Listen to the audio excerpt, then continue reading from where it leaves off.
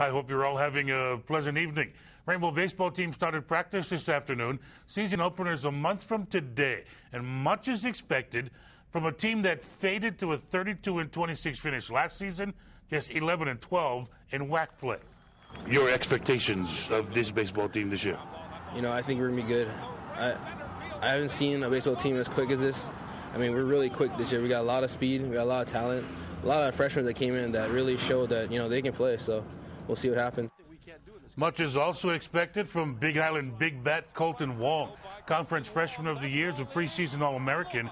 Last season he hit .341 with 11 home runs and 52 RBI. As a sophomore, Wong switching from center field to second base. Is that a more comfortable position for you?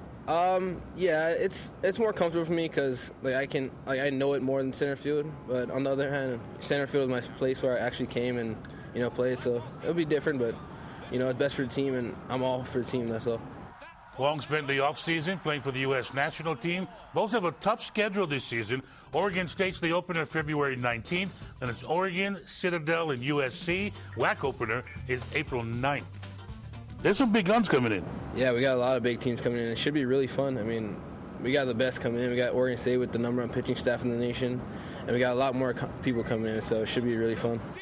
Now, Kekaula will be missed, but a lot of Rainbow returnees, including Kevin McDonald at first base, and 6'6" sophomore Connor Little is expected to anchor Hawaii's pitching staff.